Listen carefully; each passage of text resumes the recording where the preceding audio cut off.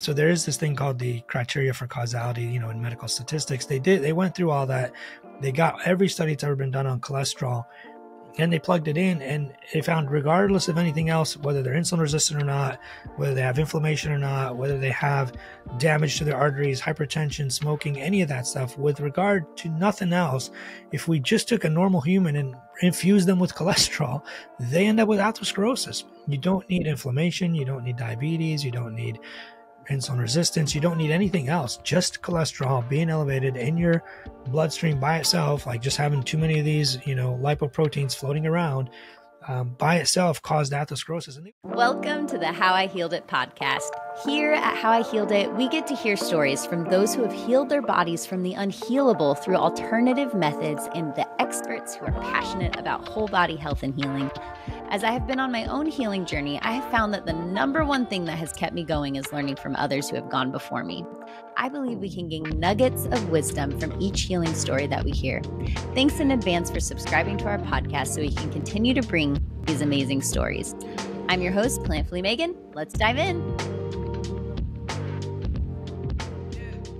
Before we jump into this awesome episode with Dr. Mohammed Alo MD, I want to touch on a few things.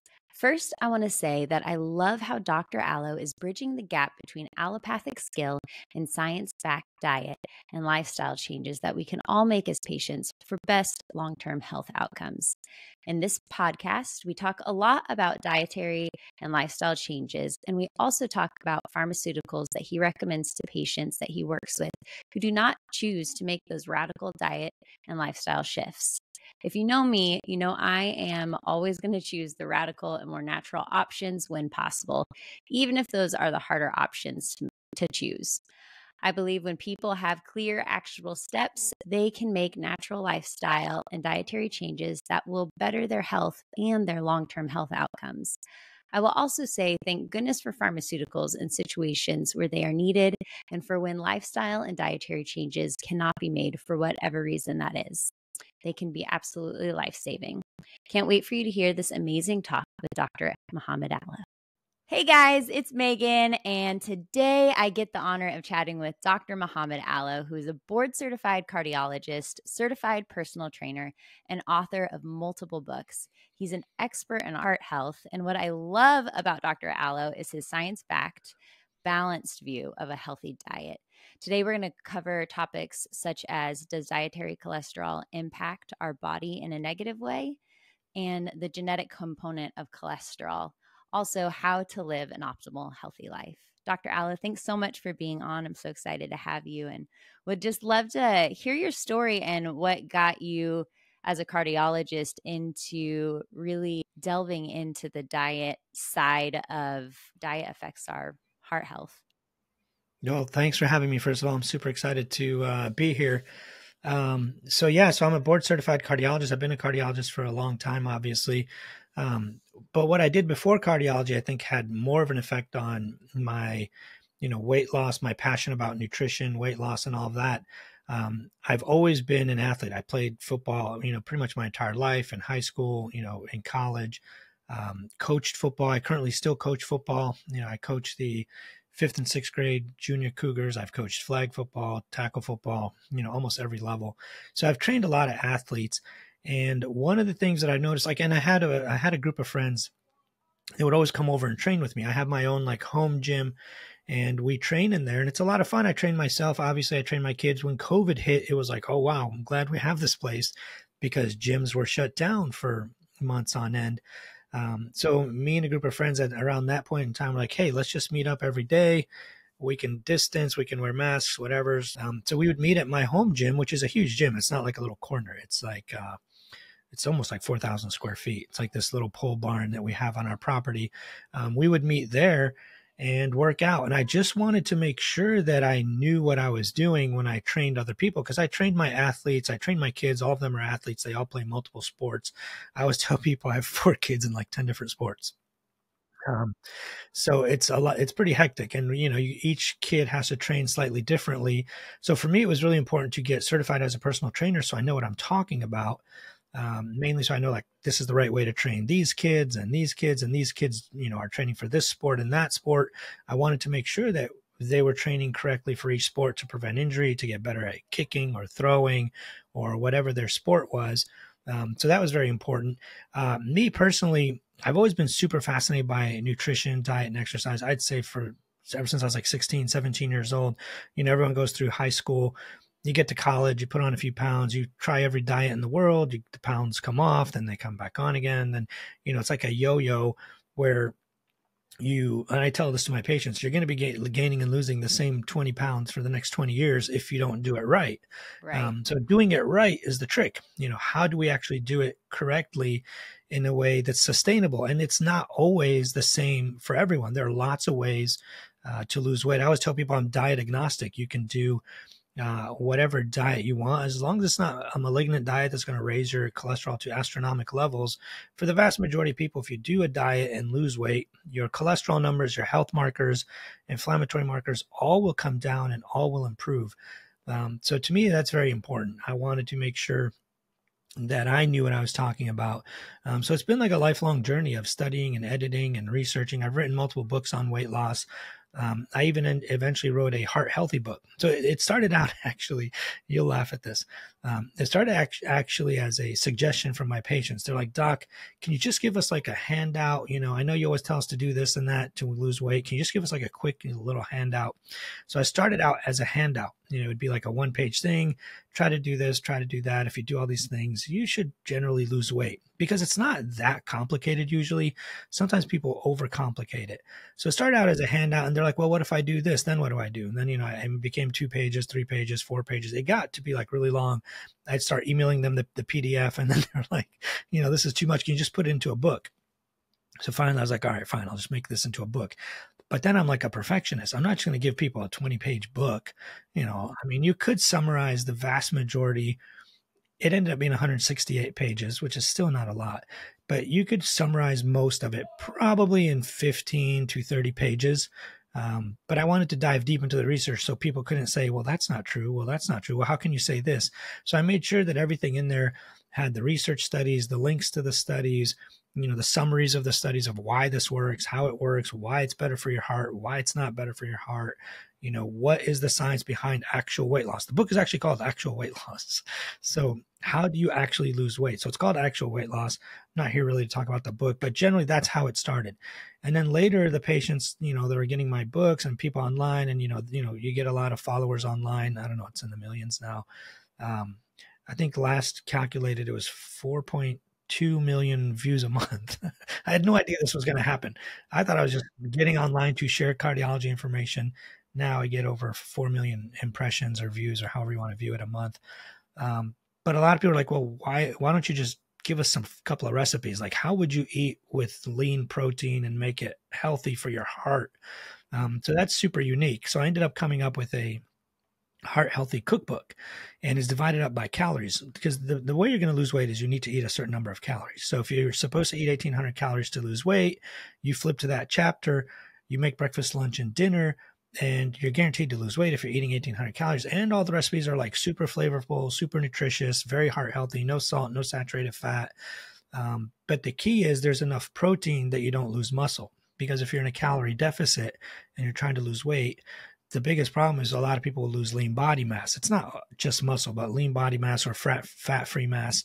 You don't want to lose fat-free mass or lean body mass. So getting enough protein in each, for each person, depending on their body weight and how many calories they need to eat, is essential to preventing muscle loss and or, even gaining some muscle. Because if you do start lifting heavy weights while in a calorie deficit, you could theoretically gain muscle. It just kind of depends on how trained you are, how much exercise you're used to doing, whether you lifted weights or not previously. A lot of those things matter.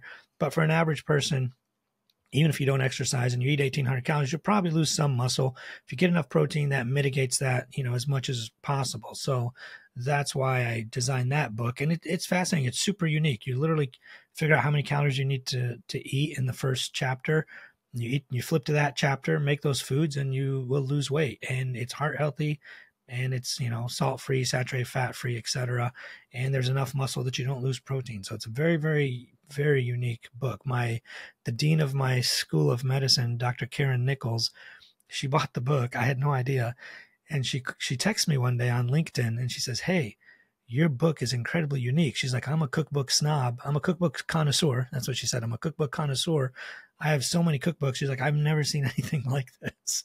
She was super impressed. I was like, oh, well, good. I mean, if you're a cookbook snob and you like it, I must be doing something right. But no, that's kind of how I got into it. A lot of it was patients. My patients were super fascinated by it. And the problem is you go to a doctor and they don't get a lot of nutritional teaching. I'm sure you've noticed. You go to see your doctor and they're just like, they repeat stuff they hear online. Oh, don't eat after 7 p.m. or avoid carbs or never eat pizza again or, just random stuff. It could theoretically work. I mean, it may work, but it's not a full blown plan that we know is going to work. It's like, okay, maybe avoid juice, like they'll tell you something like that, or eat more fruits and vegetables. Sure, that could work, but if you eat back calories from other things, probably not going to work. So it was a lot of that part of it. And the biggest thing is I've been teaching at medical conferences, proper weight loss. And I have like 3-hour lectures that I give at medical conferences. I remember one time, I think it was Indiana, someplace in Indianapolis, they called me and they said, hey, could you give us your weight loss lecture? I said, sure. Do you guys have a 3-hour time slot? They're like, what? They're like, we have 45 minutes. I said, I can shrink it down, but trust me, just give me 3 hours. It'll work really, really well. So they did. They actually gave me a 3-hour time slot, 2 hours and 45 minutes. And I talked for 2 hours and 45 minutes straight. That whole thing is on YouTube. I put all my lectures on YouTube. So the people sat, no one looked at their phones, no one played on their phones, no one left, literally for like 3 hours. And I'm very passionate and I try to be funny. So it's not like just a boring lecture. I try to make it almost like a workshop. I ask them questions, we laugh, I tell jokes, it's kind of funny. So it's not like I'm just sitting there reading words off a slide to you for 3 hours straight. But it's fun.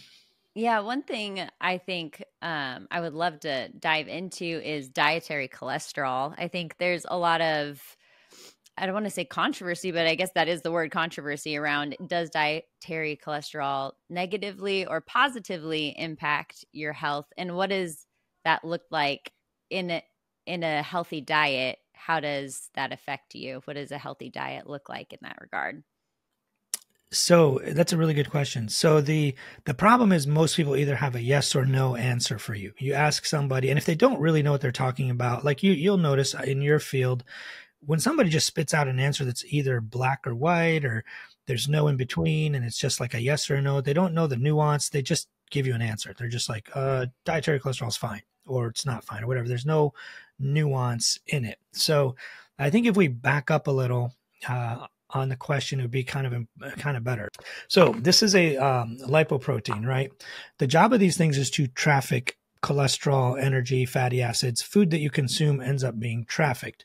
On the inside of it, you have triglycerides, which are turquoise colored, and yellow is the cholesterol. Cholesterol that ends up in your intestines eventually ends up in your bloodstream with these. Now, the question is, how does that happen? So there's 3 general ways. If we start with the intestines, because that's easier, there's 3 ways that cholesterol ends up in your intestines. Number 1 is dietary cholesterol. It's not a huge amount, but anywhere from 10 to 15% of the cholesterol that ends up in your intestines started out from food that you ate. Things that are higher in cholesterol would be like shrimp and maybe the yolk of eggs, not the egg whites, but the yolk. Those have probably in the standard American diet, those are probably the foods that have the most cholesterol. So it's about 10-15% of the cholesterol in your intestines does come from food. The next amount is from your liver. And your liver delivers cholesterol to your intestines in 2 ways. Well, it gets there all in 1 way. It gets there through your bile duct. Your liver does it in 2 ways. Number 1, it collects all the cholesterol from the rest of your body. The rest of your cells that make cholesterol send it back to your liver in lipoproteins. Your liver has a receptor. It grabs these out of circulation, pulls them in, takes them apart, degrades them, and then that extra cholesterol gets packaged up into these things called micelles, and they get excreted through the bile duct into your intestines. That's the main way that cholesterol gets into your intestines. And then another way is your liver's own cholesterol synthesis. Your liver makes its own cholesterol too, just like any organ. Every cell in your body makes its own cholesterol, but your liver makes its own cholesterol too. and also sends that through the bile, through the micelles down into your intestines. So now what happens to cholesterol in your intestines? That's the major question. So all of that, not all of it, but most of it gets reabsorbed back into your body. There's these things called chylomicrons, which are just like these, but a lot bigger. These are about 20 nanometers in size. Chylomicrons can be over 70, but they're larger lipoproteins, essentially. They package up the cholesterol and they leave your intestine through the lymphatic system. They go all the way up into your thoracic duct. They get absorbed into your circulatory system there. They do two things when they get there. They go to muscles and deliver energy to muscles. Your muscles need energy. They need, to function. They deliver energy. And the energy is free fatty acids or fatty acids, triacylglycerols or triglycerides, or cholesterol. They first deliver it to muscles. If the muscles don't need any more, which happens quite a bit because they can also make their own. But if they don't need any more energy, they don't need calories or whatever, then they go to adipose tissue, which is fat cells, and they store the extra in your fat cells. That's how you gain weight. So that's what chylomicrons do. Then they eventually go back to your liver and they're degraded. Your liver also makes LDL particles that also like go around and collect cholesterol from other areas. There's also these other ones called, these ones. There's two kinds. There's ones that have an ApoA1 on it, and then there's an ApoB on it.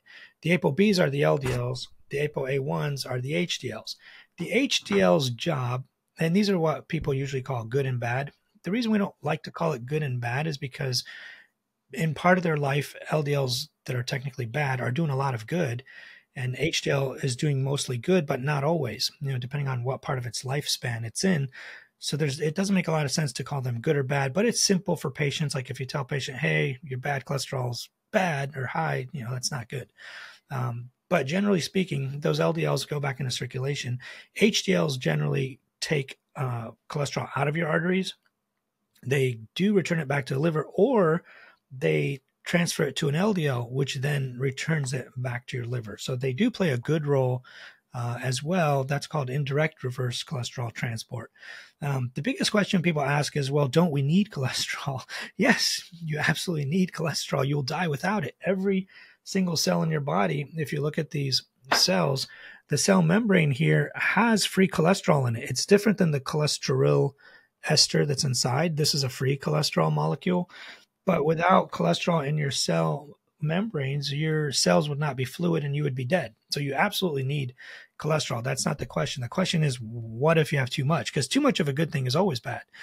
Like you need water to live, but too much water too quickly also kills you, right? But you get what I'm saying? A small amount of something may not be harmful, but the dose, when it gets high enough or consumed too quickly at high doses, can be a problem. Like water is the prime example. Salt, there's all kinds of things. You do need salt for life, but if you drink too much, salt water, seawater too quickly, you're not going to do very well.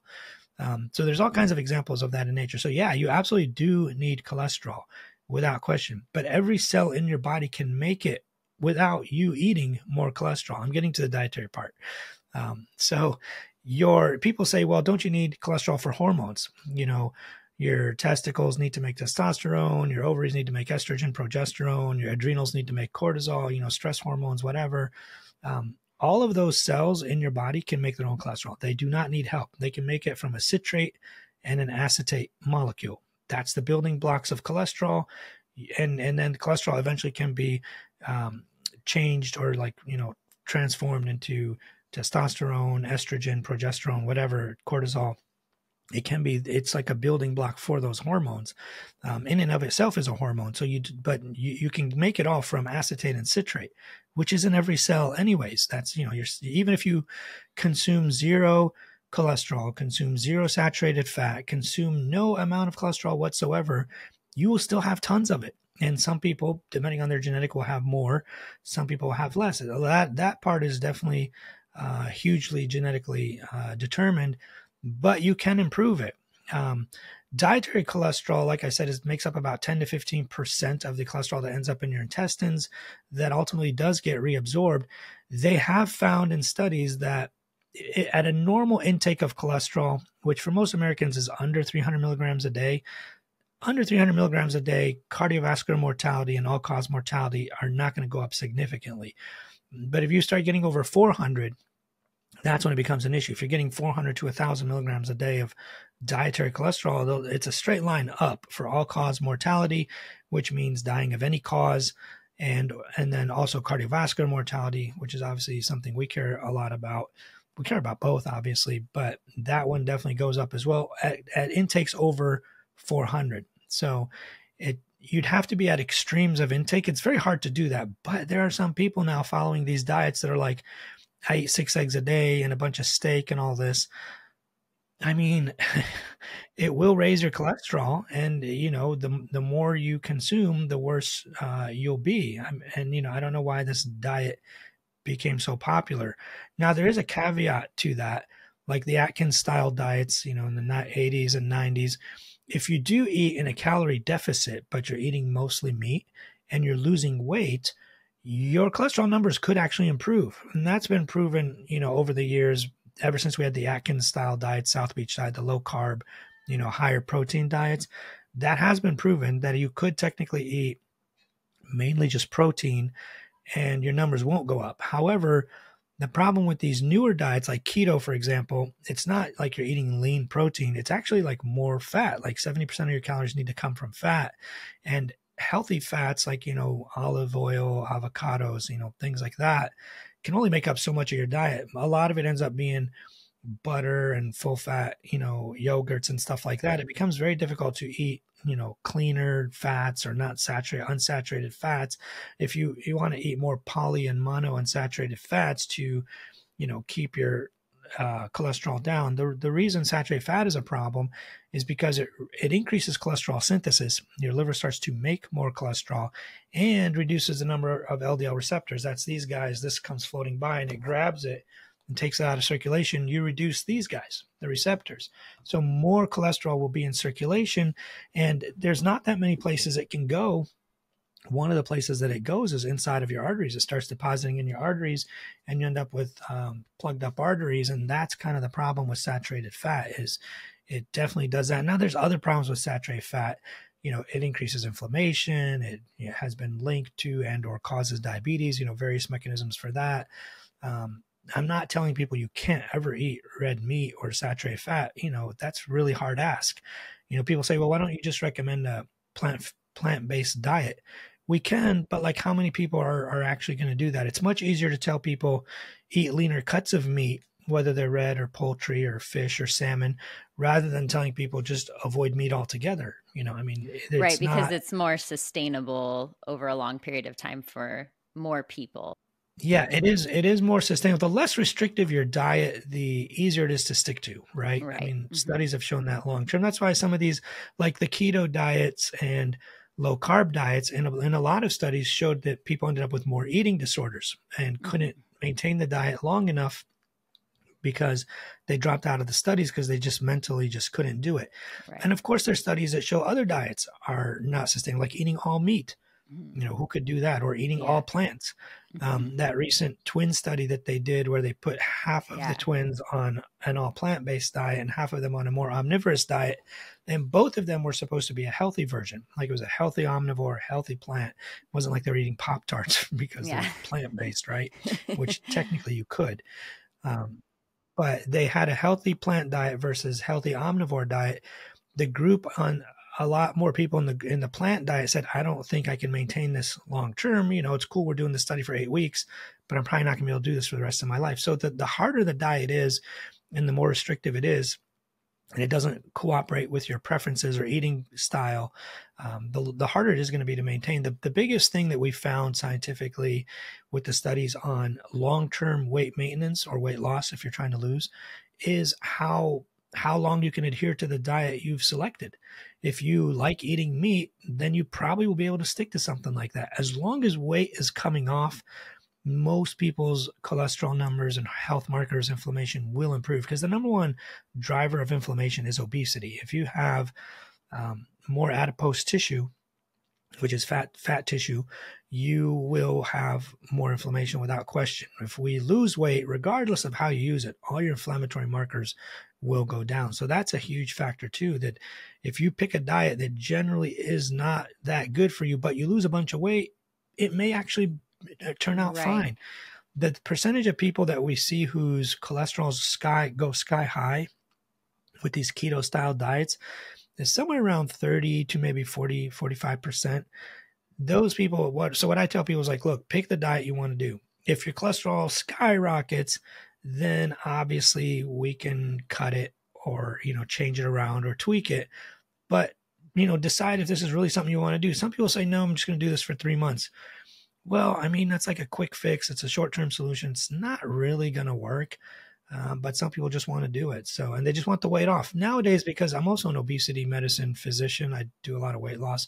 Now with the newer medications that we have, these GLP-1 receptor agonists and some of the older medications like phentermine and diethylpropion, now that we can combine some of these meds together, we're almost like causing people to lose weight without any effort. I mean, I've had a guy, the craziest one I've had so far is I've had a patient who lost, I've had two. One patient lost 176 pounds. He was supposed to go for gastric bypass. They sent him to me to clear him for gastric bypass. I'm a cardiologist. They sent him to me like to clear him for surgery. But I asked him, I said, so when is the surgery? He said, it's not going to be for a few years. I said, what do you mean? They usually send you to me to clear you. It's, you already have a date scheduled. He's like, no, it's going to be a few years. I said, why? He said, well, I have to be under 400 pounds first. So it's like, oh, don't worry about it. I got you. So I put him on some meds and he ended up 326. I think he was 476. He ended up 326, 150 pounds in a matter of maybe 4 or 5 months. Another patient lost 80 pounds in 2 months. So these medications are very life-changing. We are now able to almost force people into weight loss. Before, no matter what we tried, it was really hard. Some of the older medications that we used to use, they were pills and we tried them. Some people would lose weight, some people wouldn't. And then it's a matter of like, he only lost 3 pounds in 3 months. Well, might as well just stop the medicine. It's not really doing anything for you. So I think we have way more tools now to be able to help people with their weight loss goals. And what happens is when they're on these medications, a lot of patients will say, oh my God, I didn't realize how much I was eating. Like I would just eat at night because my family got together and I was bored and I would just start putting like Reese's Pieces and nuts and, whatever, in my mouth. I had no idea why I was doing it. Now I know, like, it turns off that food noise. They call it food noise. Eating out of boredom, eating for no reason, eating just because the food's sitting there in front of you. It shuts off those weird cravings. They've also found that it shuts off a lot of other weird cravings like shopping, biting your nails, compulsive this or that thing, whatever it might be. So I don't know. These drugs seem to have some pretty magical effects in some people. Circling back to the Adkins thing that you had mentioned, it sounds like the weight loss aspect is a huge part of it. So if someone like me who's naturally thin just switched to eating all meat, and which would be more Atkins style, probably wouldn't see the benefits that somebody who's overweight who begins eating Atkins in a calorie deficit and begins to lose weight, because then their markers are all coming down. So almost what I hear you saying is there is a huge importance around weight loss when it comes to taking care of your heart health and making sure that your inflammatory markers and everything are coming down. Weight loss is a huge part of that. Regardless of how that is accomplished, you're going to see a benefit in health, which is one of the reasons why you're so passionate about exercise and weight loss and all that kind of stuff. Is that correct?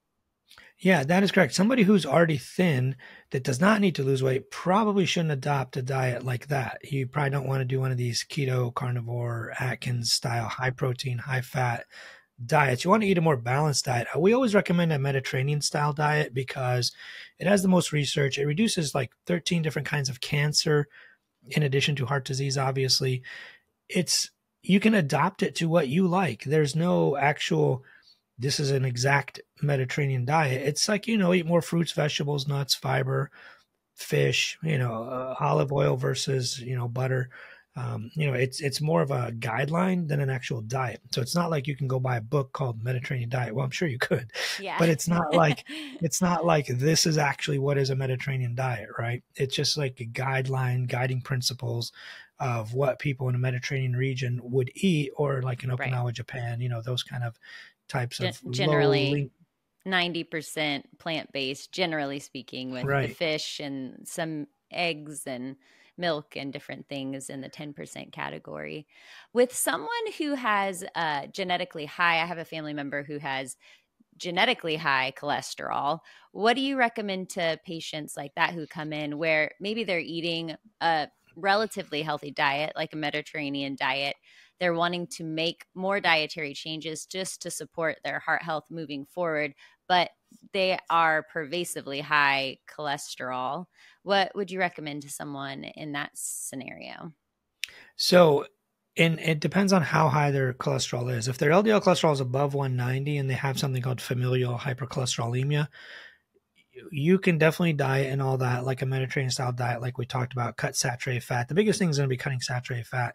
But in those cases, it's malpractice not to put them on medications because you are shortening their lifespan by decades, Yeah. depending on which genetics they have. If it's heterozygous versus homozygous, if it's monogenic versus polygenic, if it's compound familial hypercholesterolemia, it really depends on a lot of issues. But not putting someone like that on medications is definitely malpractice. Right. That makes So sense. with Because that said, statins can be very helpful to lower cholesterol. oh, absolutely. We usually start with a statin because they've been around the longest. They have the most studies, the most research, the most data. They're super cheap. They're almost all generic. 7 of them. There's only one that isn't generic. Basically, there's 6 or 7 different options, and we usually start there. They're very well tolerated. Some people do get some side effects, obviously, like with anything. And if they get side effects, we can pick a different medication, switch them first. Usually, we'll switch them to a different statin first to see how they do, because most insurances, it comes down to your insurance. Your health insurance is not going to allow us to put you on a more expensive medication if a cheaper one exists that still works. So they'll usually have you try 2 or 3, maybe all the statins first, and then they'll approve one of the injectables like Repatha or bempedoic acid, which is another pill actually. Zetia is generic. So what I usually do for these people is I put them on a combination of Crestor and Zetia and see where their numbers land. If they land somewhere under 100 in the like 70 range, depending on how long they've been so high, I'll probably leave them alone. If they end up at 110, 105, they're still not below where we need them to be, then we could add on one of the injections. But it really depends on the person, where they're starting at, how high their numbers were, all that. They should obviously also eat healthy. It makes no sense to eat cheeseburgers and Lipitor at the same time. Right. Yeah. So lowering egg intake, like you said, because I think you said 400, around 400 milligrams. Yeah. So the eggs are not they don't matter as much as saturated fat. Saturated fat would be the bigger problem. And that's usually things like butter, bacon, cheese, lard. Any fat that's solid at room temperature is saturated. So chicken skin, fat on steak, those are going to be the biggest. In the U.S. diet, the biggest contributors to saturated fat intake would be cheese, like pizza even, steak fat, stuff like that, butter. Those would be the biggest ones. Bacon. Where do you think people are getting this idea that I'm hearing quite a bit that cholesterol isn't bad and modern medicine is just completely wrong about that? Yeah, I have no idea. So I think a lot of it started with, so I think a lot of it is just bad data, old information. Like you have this guy called Malcolm Kendrick, who's not a cardiologist. He's like a general practitioner in England who's publishing books called The Cholesterol Con or The Cholesterol Myth or Right. The Clot Thickens and like all these crazy books relying on data from the 1970s when we didn't know as much as we know now. If you look at all the modern data and all the studies, actually there was an article recently published that looked at every single study that's ever been done on cholesterol for like the last 100 years. They had 20 million data points. And their ultimate conclusion was that LDL cholesterol, or ApoB, causes atherosclerosis. Like without question, they did a study where they said what criteria needs to be met for us to be able to say that LDL causes atherosclerosis, not just correlates. Like forget, we don't want to prove correlation because everybody says, oh yeah, it just correlates. It's just associated. It's not a cause. You don't know the real cause. The real cause is insulin. The real cause is inflammation. The real cause is XYZ. So these guys said, well, look, what is it going to take to prove actual causality? What criteria needs to be met? So there is this thing called the criteria for causality, in medical statistics. They went through all that. They got every study that's ever been done on cholesterol and they plugged it in and they found regardless of anything else, whether they're insulin resistant or not, whether they have inflammation or not, whether they have damage to their arteries, hypertension, smoking, any of that stuff, with regard to nothing else, if we just took a normal human and infused them with cholesterol, they end up with atherosclerosis. You don't need inflammation. You don't need diabetes. You don't need insulin resistance. You don't need anything else. Just cholesterol being elevated in your bloodstream by itself, like just having too many of these, lipoproteins floating around by itself caused atherosclerosis. And they were able to demonstrate this actually in 1914, believe it or not. There's this guy, I think his name was Anthrowitz or something like that. He took rabbits and he just infused them with high cholesterol levels, like into their bloodstream. You can't do this with humans, obviously, it'd be unethical. But they did it to rabbits, and the rabbit arterial models have proven to be very similar to humans. And they have done it, in humans. They looked at mothers. So anyways, first the rabbits, they infused this into the rabbits. They all got atherosclerosis within weeks. Then they also looked at mothers whose cholesterols were elevated and ended up with a miscarriage. They looked at the fetuses. They all found fatty streaks in their aortas in fetuses of moms who had. So a fetus doesn't have inflammation, doesn't have arterial damage, doesn't have diabetes, generally speaking, doesn't have any of these things. But all they have is that they're getting their mom's lipoproteins. They're getting these crossing over into their circulation. They all had fatty streaks. Now, a lot of times if the kids sometimes were born and their own LDL is not high, those things would go away. They also look at autopsies of soldiers that came back from the Vietnam War and World War II. If their cholesterols were high, and they did autopsies on these 20-year-olds, they found that they also had atherosclerosis. So there's mountains and mountains of evidence. I'm not sure. Some of it is these people are just trying to sell you supplements, like buy my supplement. Don't listen to the medical community because we're lying to you. We want to keep you sick. I have no idea why. We want to keep you sick forever so you could be our customers, which is absolutely blatantly false. But generally that's kind of like they say this and people buy into it. I don't know why they buy into it, but for some reason people don't want to believe medicine or doctors that, recently, maybe it's been like that, but they just want to buy into some dream. They want to buy into some hocus pocus dream, that they're going to be fine, even though their cholesterol is high, or they just want to eat the way they want to eat. So I usually tell people, look, if you just want to eat that way, no big deal. Just let us treat your cholesterol. Like if you're like, I'm eating this diet, I love it, I feel great, I've lost weight, I've lost 80 pounds, I feel amazing, my acne cleared up, whatever, because it is an elimination diet usually. My psoriasis got better, my knee joints don't hurt, they lost 80 pounds, so of course not. And they're like, I just want to stick with this, but my cholesterol is like 200, 220, whatever. Then we'll just put them on a medicine. When you're looking at the totality of all the evidence, it tends to lend towards Mediterranean rather than something like carnivore, where you hear, I hear these doctors and they make really extreme statements, saying you can eat all butter, all meat, and barely any plant foods, and that's the best way. And then they'll cite a study. And I think it can be really convincing for people who are listening. That's just your average layperson listening to a doctor, because doctors carry air of authority. And whenever you hear doctors cite a study, but I think a lot of people don't realize that there are different types of studies. There's case studies, there's meta-analysis, there's a hierarchy when it comes to studies.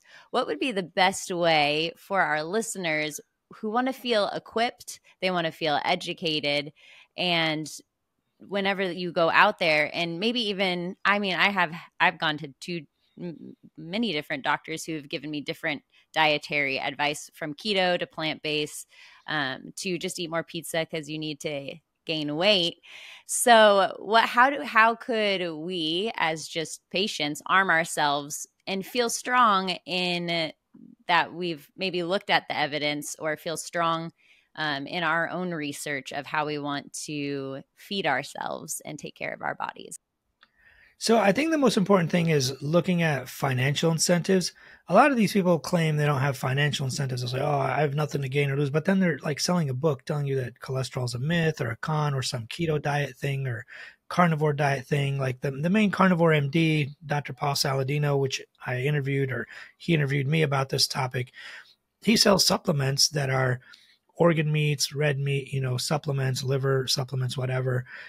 So I think a lot of it, you have to look at the financial incentives to see where they're coming from. Second of all, you can absolutely design a study to show almost anything you want. Like I can design a study that shows that eating fingernails is good for Yeah. you, or reducing saturated fat doesn't make any difference. I mean, there's all kinds of ways to do that. And like you said, there's different types of studies. There's like case reports, which is like, helps us generate a hypothesis.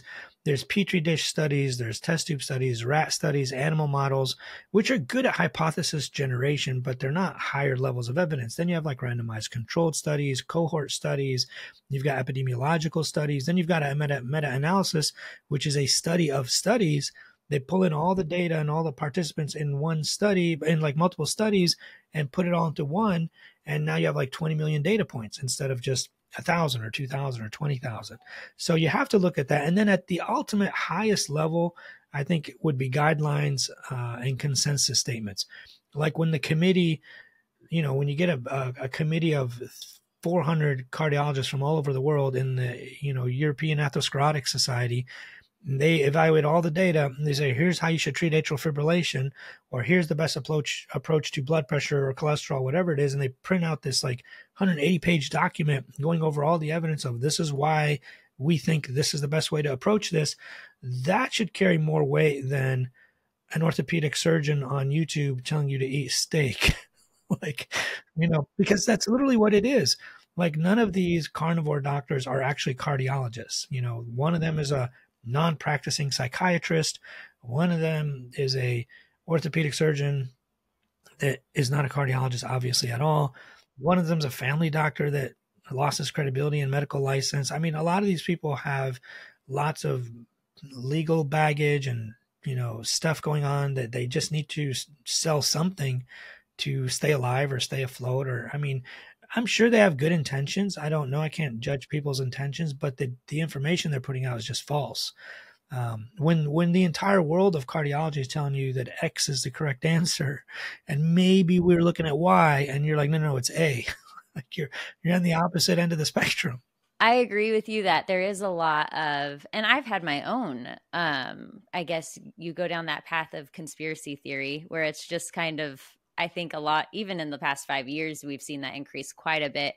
And I think science has taken a hit because of all of the spiraling that has gone down over the last few years. What would you say to those who are listening that are kind of like, oh, I think that all of the government entities, when it comes to food recommendations, as we've seen the food pyramid change, within our lifetime multiple times, what would you say to those people for things like the American Heart Association stuff, that what they're recommending?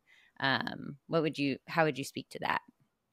So I agree that the medical community needs to earn back the trust of the public. Absolutely. A lot has gone on in the last few years where people are just like, first you told us this, now you're telling us that. I get all that. One thing I will say though is that science changes. What we thought 20 years ago was good to eat is not what we're going to think 20 years later, not even 20 minutes later. I mean, the food pyramid absolutely should change. It should change a lot, not just every 6, 7, 8 years or whatever. Because we know more. The science advances. We have more data. We realize that maybe this thing wasn't as good as we thought it was, like fish oil. We used to recommend it. We even used to prescribe it. We really don't anymore. It's not really even high up on the guidelines anymore. There's all kinds of things that advance. And I think part of it, you're right. The public just is like, can you guys please make up your minds? Like they do this with eggs all the time. They're like, well, 20 years ago, you guys used to tell us that eggs are bad for you. So you guys don't know what you're talking about. And now you're telling me it's good. And then a year later, it's bad again. And like, I don't think it's like the eggs that's the problem. No one is saying that you can't eat an egg. You want to eat an egg here and there, no big deal. You just can't eat 30 of them in one day. right? I mean, it's like that same thing like with salmon. Salmon is good for you. So is olive oil. But if you drink a gallon of olive oil a day, you're going to gain weight. That's a lot of calories. It's the most nutrient or calorie dense thing is fat. So if you drink a gallon of olive oil a day, you're going to weigh 800 pounds at some point. Yeah. So I think part of it is there's a lack of nuance when they hear the medical community say things. Like we'll tell them, oh yeah, just avoid eggs. Like, wait, what? Like you can't just say avoid eggs. Like there's a lot more to it. Or like you can't just tell people never eat watermelon. I don't know, I'm just making something up. Like, wait, why? Like, what's the big deal? You know, like you have to have some nuance to it. But there's always going to be some people, regardless of how you present the facts and how you present the evidence, they're just too conspiratorial. They're always going to think that you were hiding something and we're just trying to trick them and we're out to get them because we make money off of them. I don't know why people think this. Look, even if I don't have a single cardiology patient left in the world, I will find something else to do. It's really not a big deal. Like there's plenty of stuff that I'd rather do. I coach football. I would love to be able to just coach football all day, all night. But I mean, I think that part of it is lack of trust. Some people are just naturally more conspiratorial, I think. But also, I think part of us is getting better messaging or better educating out there. That's why I got on social media. A friend of mine, we were at a pool party in the summer. She said to me, she's like, listen, you need to get on TikTok. I said, what? She's like, yeah. She's like, you need to get on TikTok and start saying things. So previously I only had Instagram, Facebook, LinkedIn, you know, some of the more mature platforms that have aged up and it's like an older audience. Like, no, get on TikTok. That's where all the young people are. They need to hear what you're saying. So I did. And then like everything just exploded after that. I ended up with way too many followers way too quickly, but mainly I was just giving boring medical advice. None of it is controversial. Sure, I try to keep it entertaining because I'm not a boring person. I would hate for somebody to just be like, hi, my name is Dr. Alo. Please do not do this. Like you got to make it funny, you know, catchy, whatever. So I try to do that. But I think part of it also is reaching a wider audience that needs to hear certain messages in a certain way. And doctors, like, I'll be honest, doctors are not good communicators. I mean, when's the last time you went to a medical lecture and you're like, wow, what a great speaker this one is? They're just literally standing there reading the slides to you. And it's like the boringest thing on earth. Yeah, a lot of these doctors who have gotten famous are really good communicators, and it's a good thing if it's wielded with a good, a good weapon behind it. But when it is maybe not for the benefit of those who are listening, because I do think it's very clear that a carnivore diet can be really harmful for an individual, and it seems irresponsible to recommend something that can increase somebody's cholesterol so drastically in such a short period of time.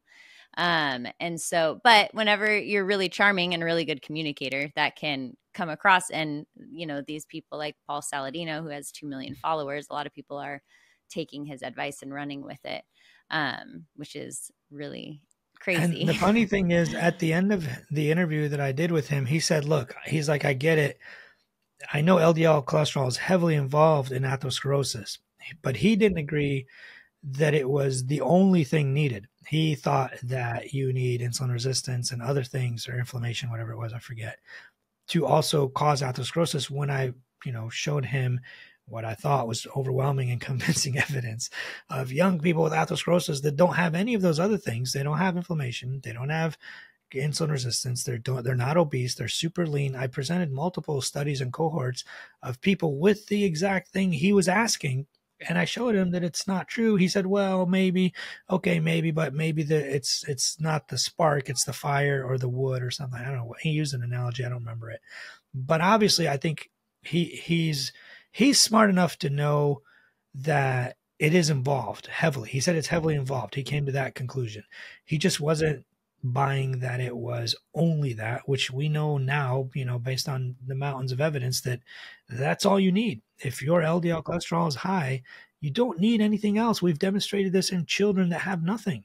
I mean, a 5-year-old who is lean and an athlete has nothing else. Like, you infuse them with cholesterol, you get atherosclerosis. I mean, it's not rocket science. So what is the the general healthy diet that you recommend, is it a Mediterranean diet? Is that what you recommend when you're working with your patients? So if you want the most optimal diet, you probably should be eating more of a plant-based diet, right? I mean, if you want the actual what the data and the evidence shows, if it's the closer it is to a whole food plant-based, we're not talking like Pop-Tarts and Doritos, even though technically those are not animal products. Yeah, that's vegan. Whole food plant-based is whole More foods. whole food, the more whole food plant-based it is, the better. Now, it's not that easy to stick to, obviously. So and also if you want to get enough protein to like build muscle and all that, you can get it from plants. It's just harder. And then the calorie counts are kind of tricky. Like to eat enough chickpeas to get 100 grams of protein is really hard. To eat enough lentils or, what have you, soy, whatever, and I'm not recommending it as well, but if you want to eat enough, I don't know, miso or tempeh or what's that stuff, tofu, to get enough protein, it's doable, but then you might be over your calories. So still a whole food plant-based diet would be the best. But adding fish to it, especially like fattier fish like salmon, tuna, mackerel, sardines, not the ones dipped in oil, but like regular normal sardines, fattier fish does seem to have a heavily protective effect, but not if it comes in a capsule. Like the fish oil itself, supplements, does not have a protective effect, and it's neutral to maybe even harmful in some scenarios, but it can help in other scenarios. So there's a lot of nuance. I don't know if I want to get into that. But generally, if you add fattier fish, the actual fish, it is protective. So we definitely recommend that. And then if you want leaner cuts of meat, other kinds, if you're not a big fish fan, there's always like turkey. There's always like turkey bacon. It's super lean. Chicken is really lean. There are cuts of red meat that are lean, like tenderloin generally doesn't have a lot of fat in it. And it's the most expensive. It's very tender, like filet mignon and all the, various tender cuts. They're not that fatty. You could eat those and that will give you, but for me personally, like if I need enough protein, I usually just make whey protein shakes. It's super easy. A couple scoops of powder, shake it up in water, drink it, and you've covered your protein for the day as long as you eat another like piece of salmon or chicken breast later, or not even. You can just add more.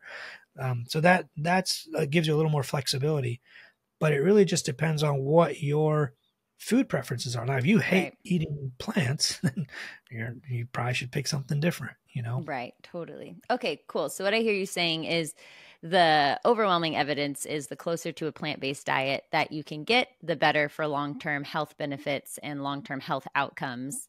But the key here is for it to be sustainable. So instead of doing a fad diet of being on a plant-based diet for a month and then going back to primarily unhealthy processed foods, lots of meat, then pick something that feels sustainable for your diet. So if you want to splurge and have a little steak here and there, that is great. But keep it sustainable is most important message that I'm hearing from you. Is that correct? That is correct. Cool. That's awesome. That's so great. So the last thing I kind of wanted to touch on is a blood pressure and how does dietary cholesterol, how does that affect our blood pressure? I know you mentioned when you were talking about the diet and the cookbook that you have that it's either you said low salt or no salt, low cholesterol diet. Can you speak to blood pressure? That would be an interesting topic. Yeah, so blood pressure would be the second most modifiable risk factor. So there's these things we call modifiable risk factors that you can modify, like lipids. There's some risk factors that you can't modify, like your age, your sex, your eye color, whatever. Things like that you can't really change. They're your genetics. But your lipids we can change. We can get you, if you change your diet, it can get better. If you get on medications, it can get better. The next one would be like social determinants of health. That one is huge nowadays. Where you live, how much money you make, what school systems are available to you. Are there grocery stores available to you? Is food affordable to you? Do you live in a food desert or not? Social determinants of health are huge. Lack of education generally correlates highly with worse outcomes. But then the next one would be hypertension. So there are ways to eat. There's a thing called a DASH diet, DASH, dietary It's very similar to a Mediterranean diet. It's just like super low salt. Dietary approaches to stop hypertension. Okay, there you go. DASH. It's called the Dash. DASH diet. It's dietary approaches to stop hypertension. I thought it was solve hypertension, but stop sounds way better. But generally, it's basically a Mediterranean diet, sort of, but just almost little to no salt. We know based on data and research that the less salt you eat in your diet, the more pliable your arteries are going to be. And when they stiffen and they're not pliable, that's when you get high blood pressure. Not to mention all the hormonal triggering that salt in and of itself does. Salt also does increase inflammation. They have done studies where they've given people just salt and their inflammatory markers go up. So salt and saturated fat both increase inflammation. So we know if you keep those lower, that would help. So mainly it's going to be just reducing salt intake. That'll keep that will do the single most thing in terms of diet. In terms of other lifestyle things you can do, it's very similar to what we've been talking about. Cardio, weightlifting, exercise, those kind of things, they help your arteries become pliable too, and your blood pressure can get lower. Now, obviously, while you're actually exercising, your pressure is going to be higher, your inflammation is going to be higher. But at baseline, once you've recovered, 10, 15, 20 minutes later, your blood pressure will be lower, inflammatory markers go down. Long term, it's better for you. Your arteries are more pliable. They have better diastole, or diastolic compliance, we call it. That kind of stuff really, really helps. So it's basically a Mediterranean diet, lower salt or almost no salt if you can, and more exercise. But it's like the same kind of stuff: more fruits, more vegetables, more fiber, all the stuff we've been talking about. Really interesting. So you hear a lot of people, salt is a fascinating topic to me just because I've never been a sweets person. I've always been a salt person. And so if I lent towards any food addiction, it would definitely be the salt side of things. But as I've learned a little bit more about salt, and if you want to dive into the nuance a little bit more at all on salt, I'd be so interested, because you hear controversial. Some people are like, you have to have salt. I've heard, put a scoop of Celtic salt in your water in the morning and stir it up and drink that to start your day. And there's just so, with health stuff, there's always people on either side of the extremes, which is my heart behind this podcast, is that there would be balance and it would be science backed, right?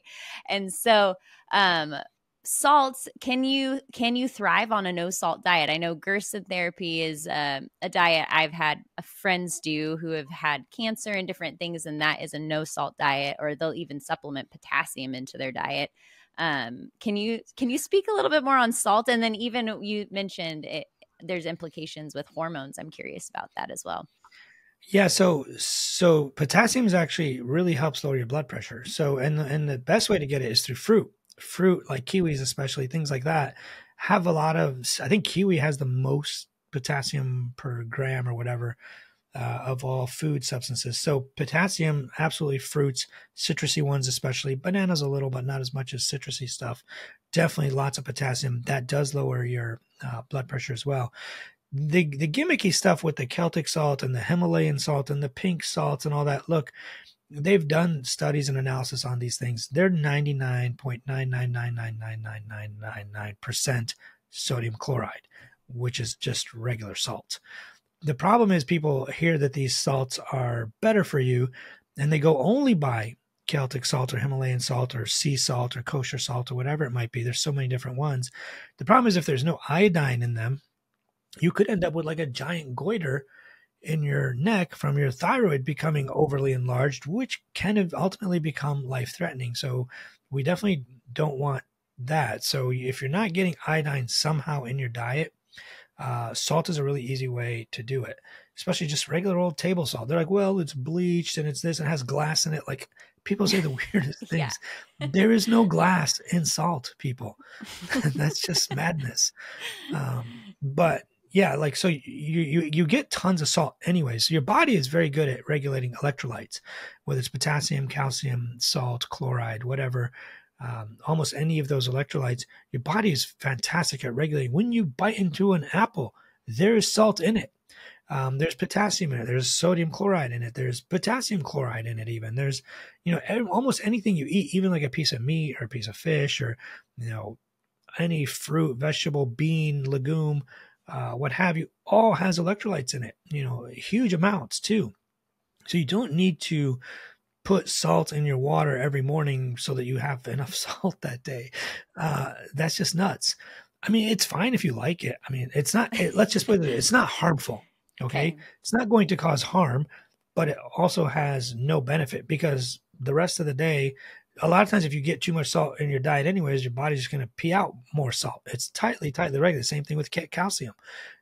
Calcium is actually in your bloodstream incredibly tightly regulated. The upper limit of normal is 10.4, if you are at 10.5, you probably have cancer. Like that's how tightly regulated it is. If it's just 0.1 higher, there's something going on. There's a problem. So your body is very good at managing electrolytes. You do not need to help it. Just eat regular whole-based foods, Mediterranean style diet, whatever diet you prefer. Even if you eat a Pop-Tart, it has salt in it. So it has potassium in it. It has like chloride. It has like magnesium, selenium, like all that stuff. You don't need to help your body out by consuming, like going out of your way, let's say, to consume more salt. You should actually go out of your way to consume less salt, especially if you have a high blood pressure problem. That would be way more important. What is the recommendation for how much salt a healthy person should intake versus how much salt someone who might be dealing with high blood pressure should be intaking? So if you don't have high blood pressure, we generally tell people to eat like 2 to 3 grams a day at the most. What does that look like in a tablespoon or a teaspoon? So 9 grams. So 1 tablespoon is about a gram. Okay. So it's not the salt shaker. People are like, well, I just sprinkle a little salt on my food with the salt shaker. That's not where you're getting the salt. The salt is in your food. That little sprinkle is nowhere near even half a point of whatever amount of salt. It's not very much. But 1 tablespoon is generally a gram, which is a lot. So it's hard to get that much. But generally, somebody with heart failure, we tell them to keep their salt intake below 1.5 to 2 grams. Depending on the person. Did you say so we usually tell people, tablespoon or teaspoon? I thought it was tablespoon. We could easily check that. Yeah. You check that while I'll check that. Say this. But somebody with heart failure usually want them under 1.5 to 2 grams of salt per day. A normal person between 2,000 and 3,000 milligrams or 2 to 3 grams a day is generally not a problem. So it really just kind of depends on the person. An average person who doesn't have a blood pressure problem, we don't really tell them anything. If they come to me and they're 20 years old, 30 years old, younger, and they're like, my pressure's starting to creep up, we do tell them, try to cut salt intake. The problem is it's not that easy to track because you'd have to use like a food tracker all the time because it's not the salt that you're using in the salt shaker. Like it'd be easy if it was a salt shaker and you sprinkle it and you see how far it went down, but it's not that. It's like the food that you're eating. So like the deli meat that you have, that sliced turkey has salt in it. You have to go scan it and look at how much it is. Scan the apple or type in the apple, see how much it is. Like it's not that easy to do. But if you tell people generally try to reduce salt intake, they kind of know what you mean. It's really the packaged foods more so, like the microwavable dinners, the microwave dinners and the microwave lunches. Right. And beans even. Like if you buy a can of beans, that sticky, thick solution they're in is a lot of salt. So that's why we tell you to rinse your beans when you first buy them. Also, they don't give you as much gas. But if you take beans out of a can or anything that's canned or packaged or frozen or whatever, but beans for certain, just rinse them off, get all that stuff off of them because that's where all the salt is usually. Yeah, that's great. So a teaspoon of table salt is 6 grams, while a teaspoon of kosher salt is 5 grams. So that's way. So like 2, so even less than that. You said teaspoon, right? Teaspoon. Wow, that's tiny. Yeah, that's a tiny amount of salt. So if you're saying, you said 3 grams is. Yeah, usually under 3 for most people.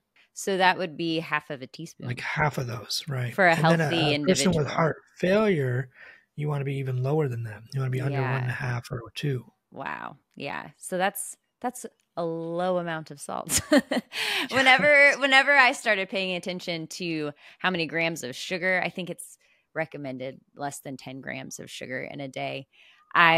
Unless, you just can't drink any packaged, even kombucha or anything like that. All of those drinks have like 16 grams or more of sugar in them, which I think is so wild. I think there's a lot of people, not everyone, and this is a whole nother conversation. I think there are a lot of people who, if they knew what was the right thing to do for their body based on science-backed research that was pretty sussed out, which I think that is actually been determined, that a lot of people would adhere to it. But there is so much noise and so much confusion out there in the medical community, let alone the internet, and everything that is just, there's a lot of noise, information noise in this day and age.